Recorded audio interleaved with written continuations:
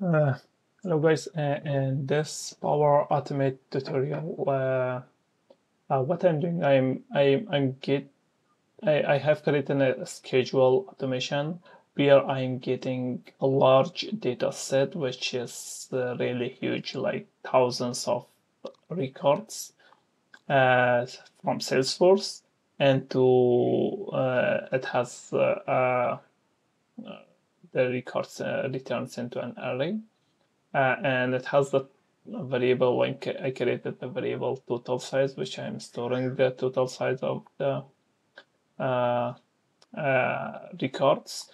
Then here I'm checking if the total size is greater than 0. Then I have created a couple of variables at the top with the type of integer.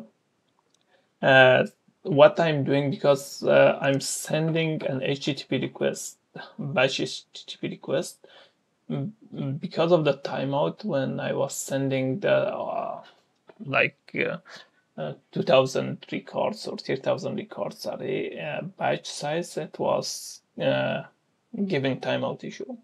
What I did it, I break down the total records, total batch into smaller batches, and then I'm sending it into small batches to HTTP request. So here, if you see, I have created a couple of variables. So don't worry, these are the times. So I have created a variable initialize selected array. Then I have created this one is type array. Then I have created total size, default 0. Then initialize the byte size. I put I divided my batch to a total of 20 number of records. Then I have a full batch size, which is again 0 or empty. I created a partial batch, which, for example, we might get records like batches which are not 20, like less than 20. So I created this variable for that purpose. I created a total batch size. I created the current batch, and then I created another one which temporary. I'm calculating the totals and then putting the current batch. So and created another variable initialize index, and then I have created another initialize index. So once I'm doing the query, I'm setting the total size of my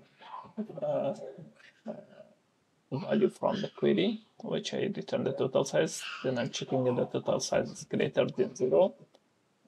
Then, for example, here I'm setting the full batch. So if you see the formula I have applied, I'm getting the total size. I'm dividing the total size by the byte size.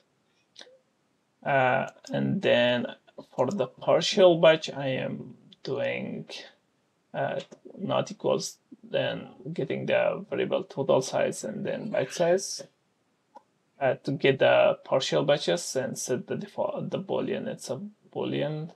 So yes or no, set it as a true or false. And then I'm getting the total batches. I'm setting the total batches. So again, I get the full batch, which I set here, and then I'm checking if it's partial or not, and setting the total batch, and then okay, and then I'm parsing the JSON body of the result. And then I have done a select query where I'm selecting a couple of fields which I need in my project for the batch. And then what I'm doing, I'm taking the output of this and put it in the select array, selected array. Then I apply the do while condition, if you see here. The do while condition, on the condition I have put this one, if current batch is equals to total batch. So like current batch equals to total batch. Then inside the do while, I have created a start index. Set the start index value, which again multiply add variable current batch and then batch size, and which I'm adding the current index by 1. So then I have done the end index. For the end index, the formula I have put this one multiplier variable current batch and variable batch size. And then I'm composing, and so the compose is this is I applied the condition for the condition is that skeptic variable. I'm skipping the ones which I have already got it. So loop through, then taking the new batch. So this is the formula I put into the compose. And then I'm sending that out of the compose to the HTTP request. Once I send that to HTTP request, then I'm doing I set the value for the temp variable and increment it to 1 for the current index. Then I'm doing this one to current. Then I'm setting again current value. Once I did add value, then I'm setting it to current batch.